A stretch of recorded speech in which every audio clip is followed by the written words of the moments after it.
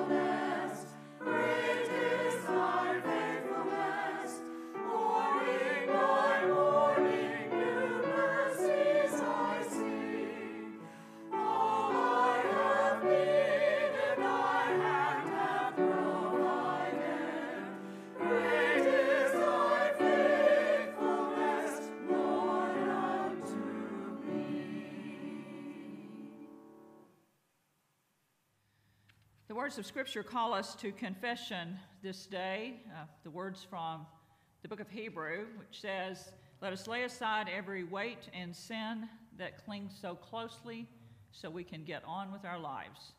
And so as we begin our Lenten journey, let us join our hearts and our minds in unison confession and then in a time of silent confession. Let us pray. Save us, O God, from our default to more of the same, if what that means is fretting and worrying, revisiting old wounds, and rehearsed excuses.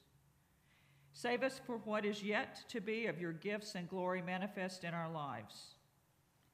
Grant us the freedom of truth in our inner beings and the buoyancy of hope in our deepest hearts, for we truly want to be and live better, to see you more clearly, love you more dearly, and follow you more nearly every day of this Lenten journey with Christ our Lord, in whose name we pray. Hear now our silent confessions.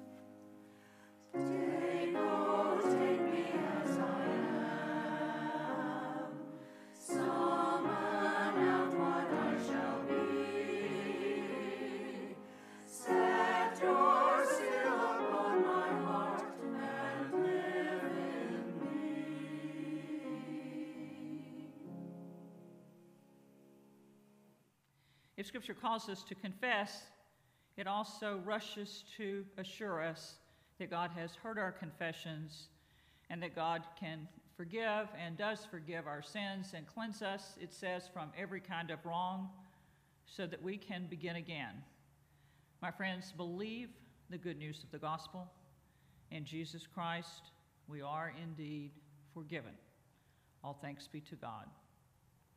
And now, as those who are forgiven and set free to begin again, let us receive fully the peace of Christ, and then let that peace be part of our lives. Extend it to one another. Extend it to either people with you worshiping now online, or just to friends or to family or to strangers that you meet along the way. We are to be givers of peace, not just receivers of peace. Now just imagine a cold night, and as in Scripture, Jesus was covered in God's love, and God's love can act as a warm blanket covering and protecting you. Today comes from Matthew chapter 17, verse 5. While he was still speaking, a bright cloud enveloped them, and a voice from the cloud said, "This is my son whom I love. With him I am well pleased. Listen to him."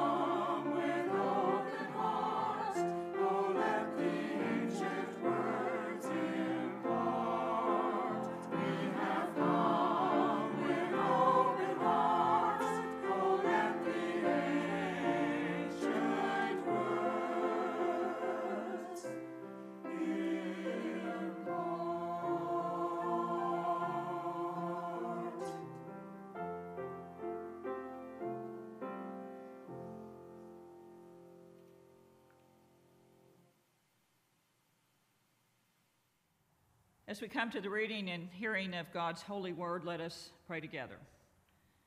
Gracious God, we ask that you silence all voices but your own, so that we might not only hear a word that has been written long ago, but here it is, a living, transformative word in our lives today. For we make this our prayer through Christ our Lord. Amen.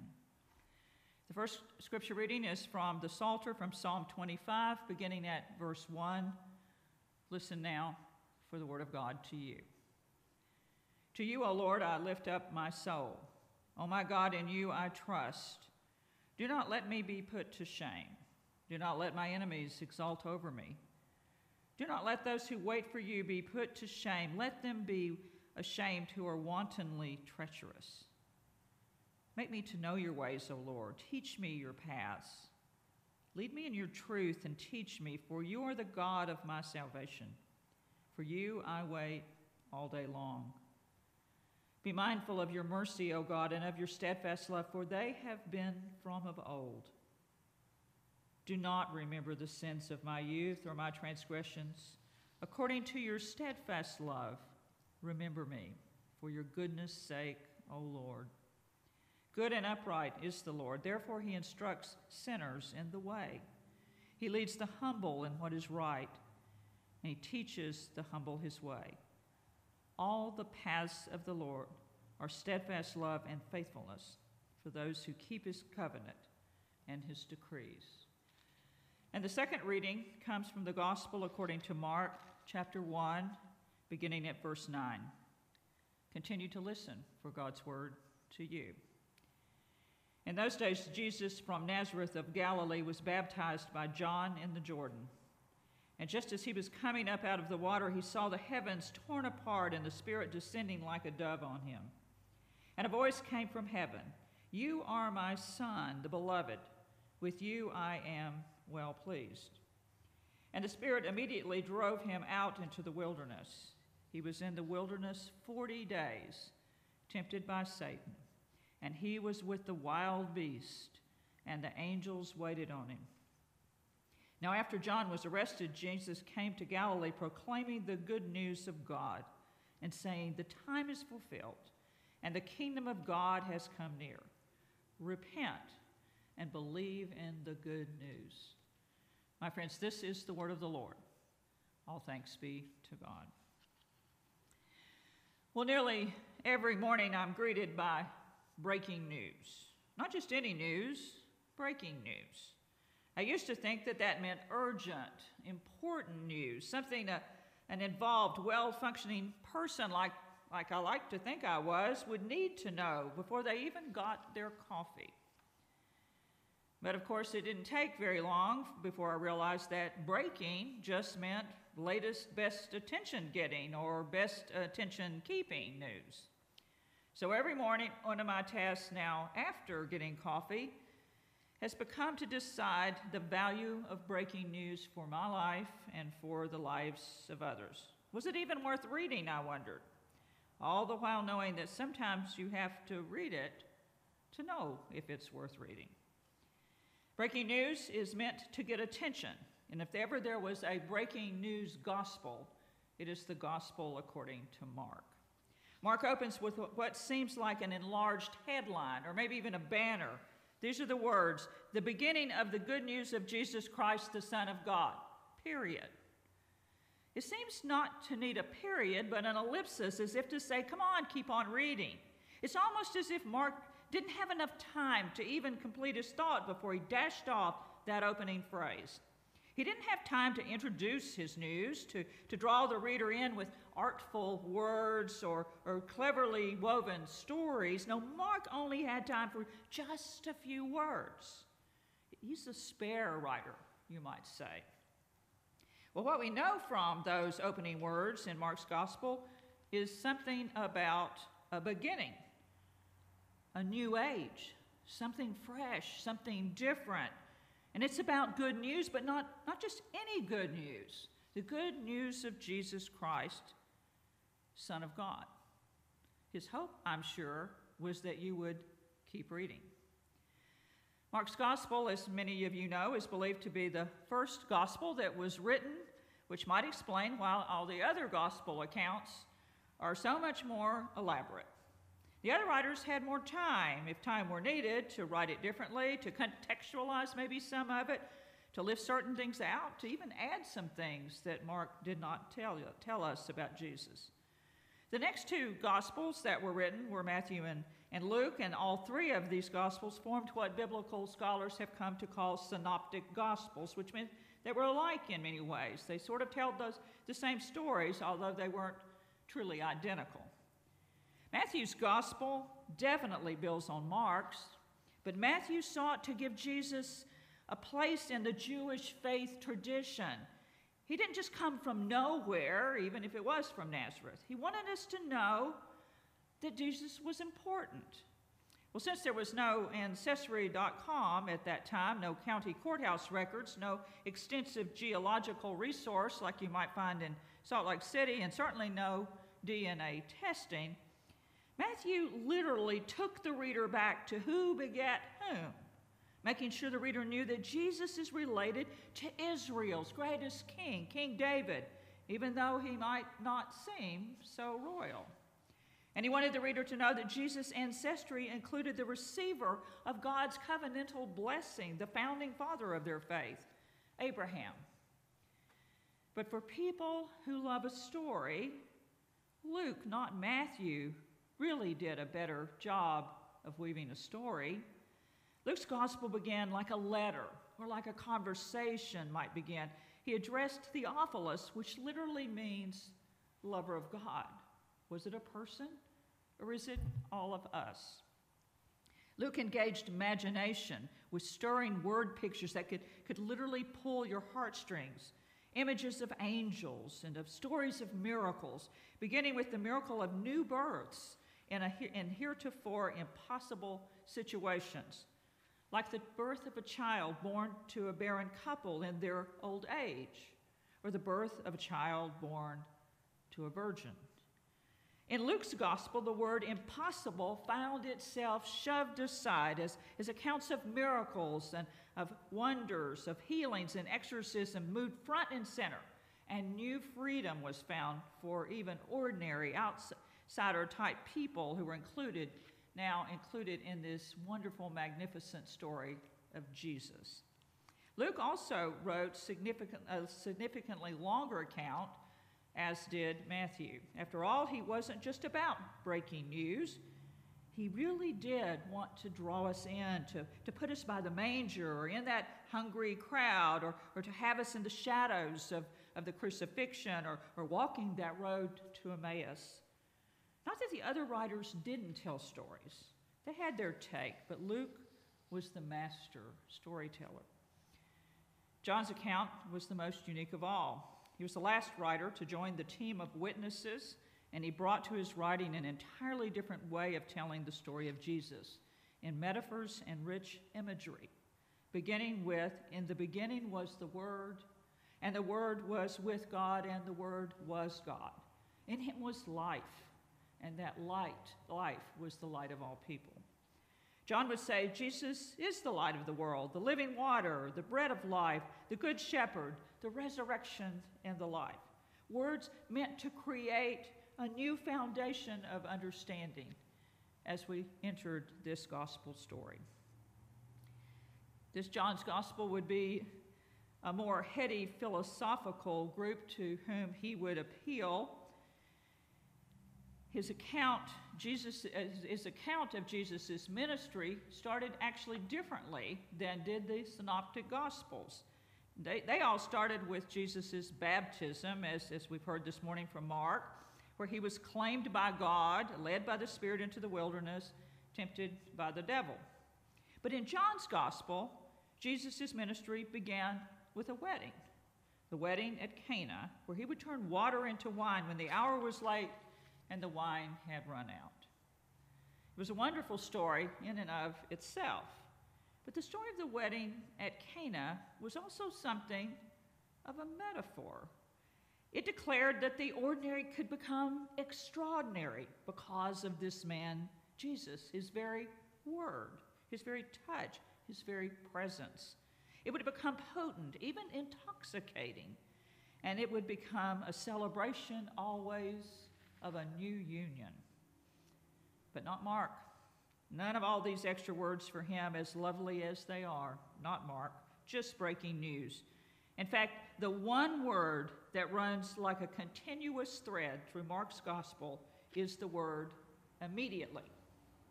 So many things were immediate to Mark, so much so that you can almost hear the staccato rhythm undergirding every plain word he wrote. And that's how the story opens that we read today on this first Sunday of Lent. Just the facts.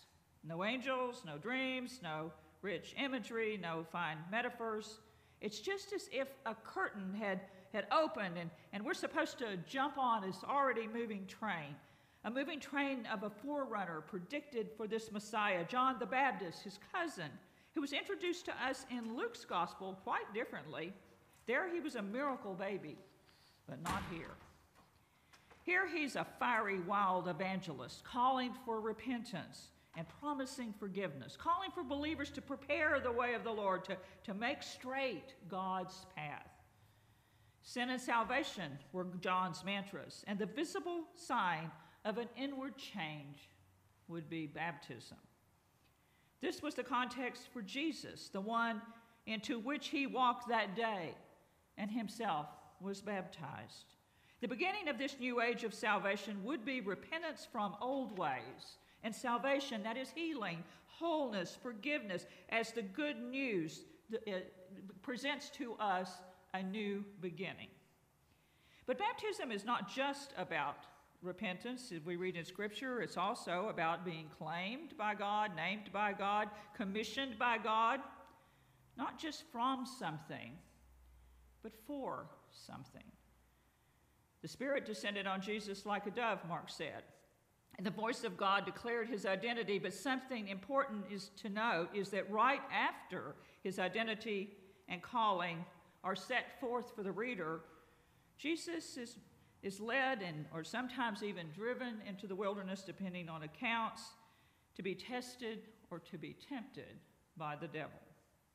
The temptation story is part of the 3 synoptic gospels, but in the versions of Matthew and Luke, there is much more detail, particularly regarding 3 temptations. Mark doesn't bother with things like turning the stone into bread in order for Jesus to satiate his own hunger, or jumping from a pinnacle to be rescued by God, or worshiping the tempter in order to have it all now, not later.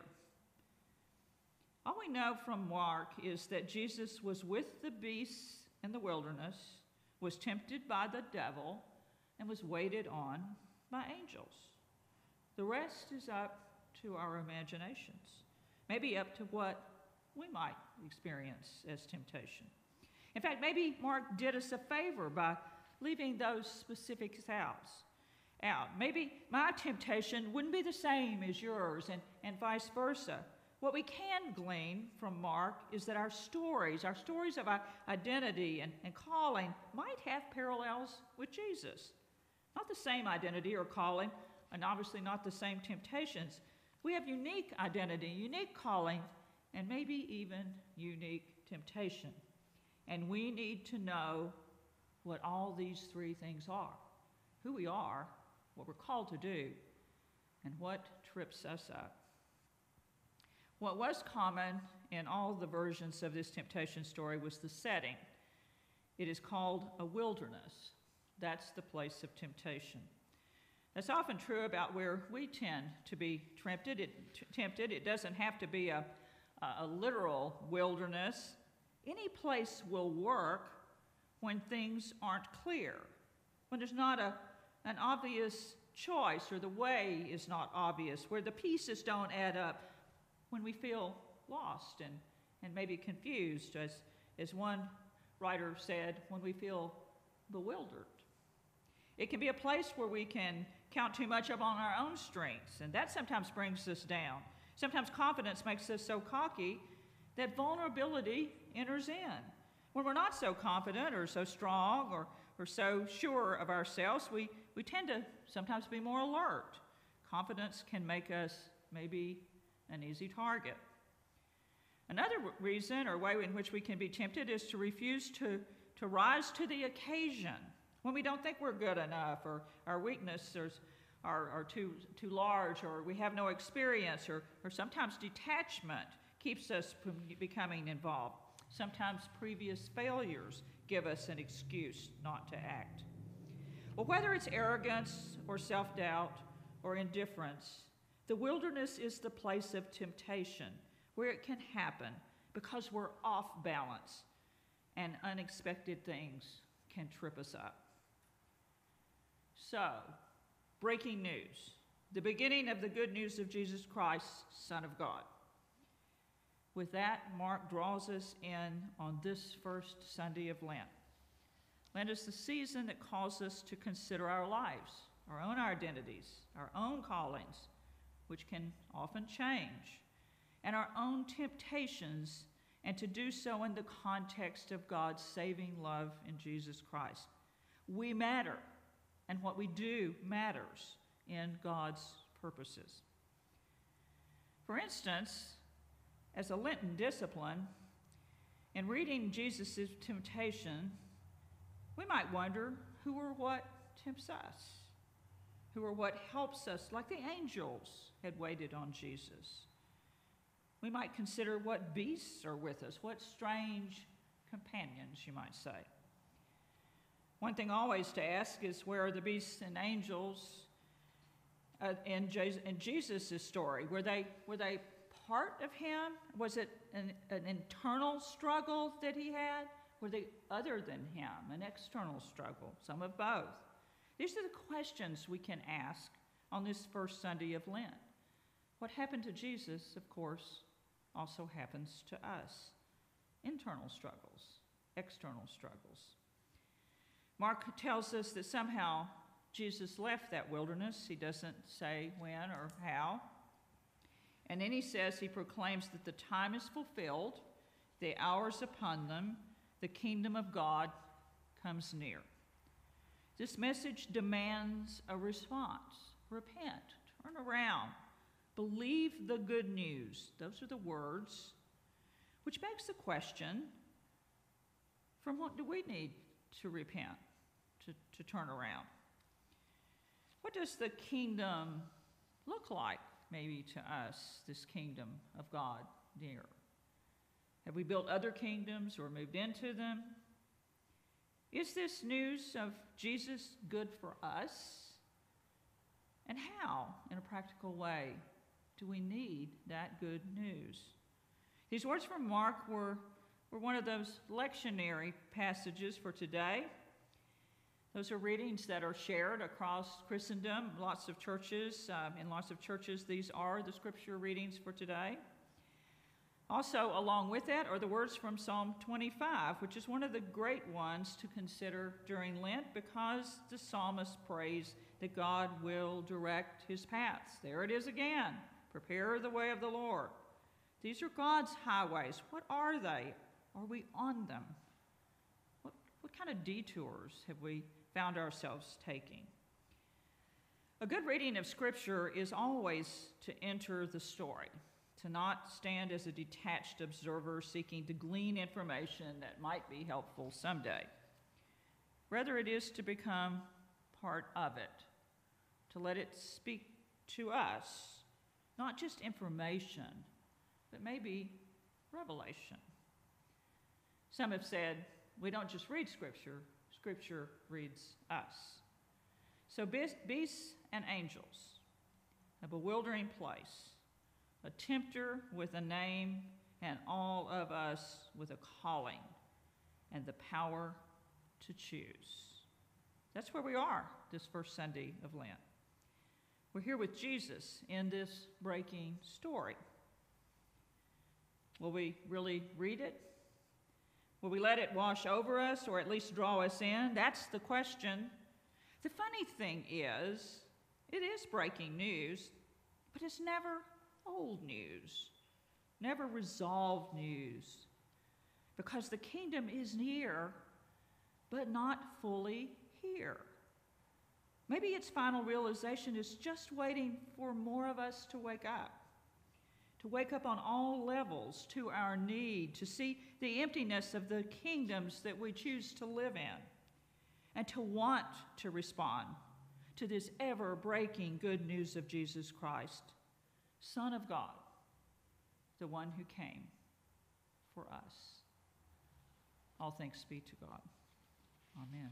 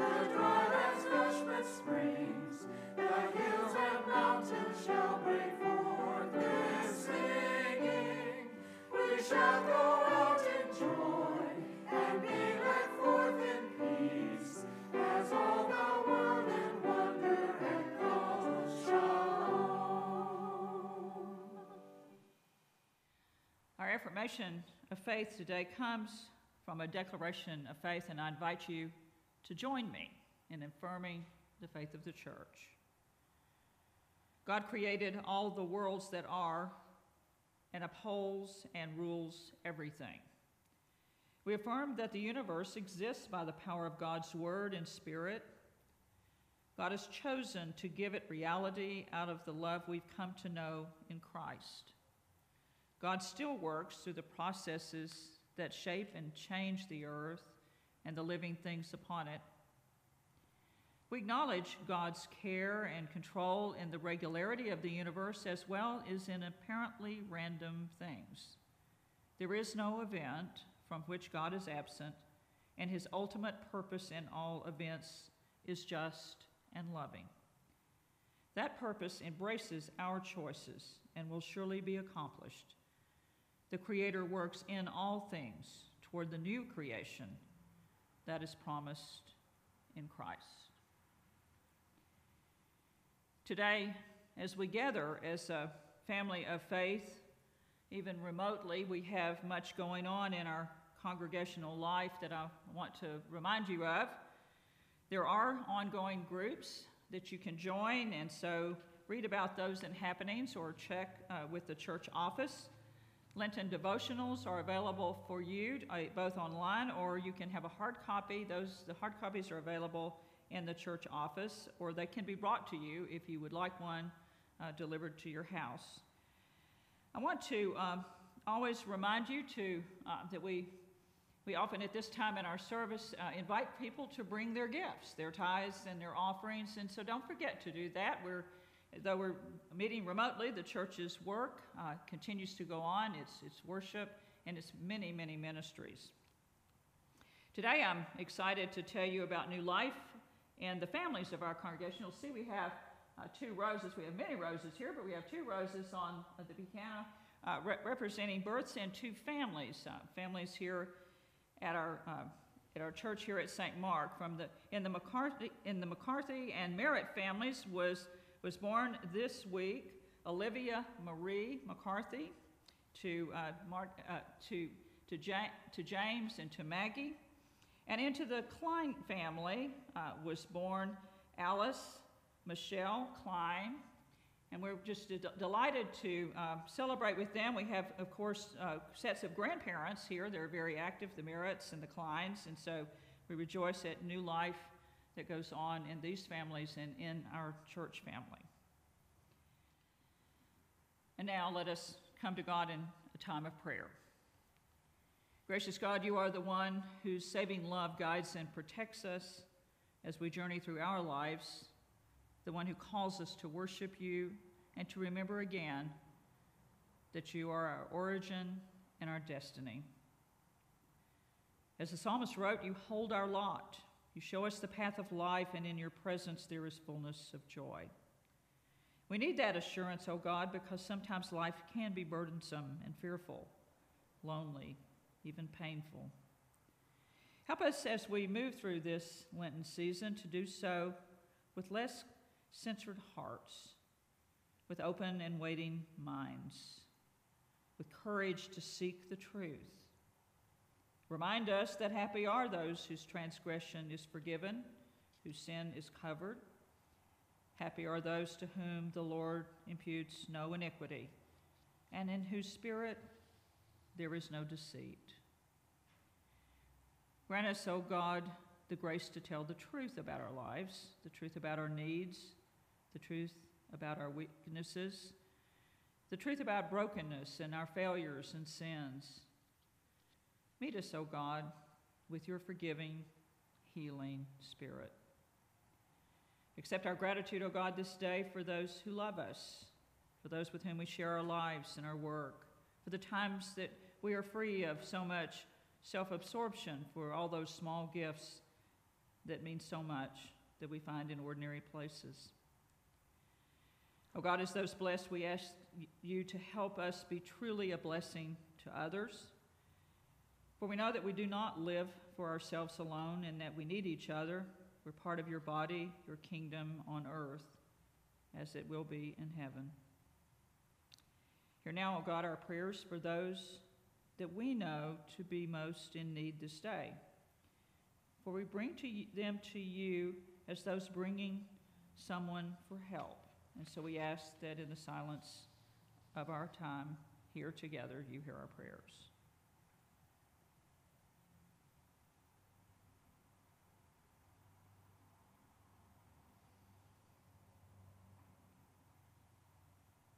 Hear our prayers, O God, now for our families and for this, our church family.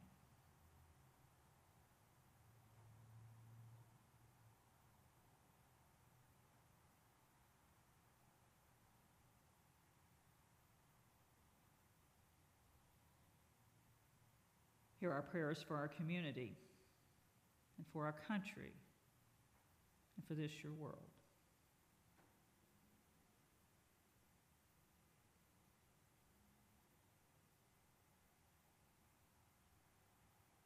And finally, O God, hear our prayers for ourselves.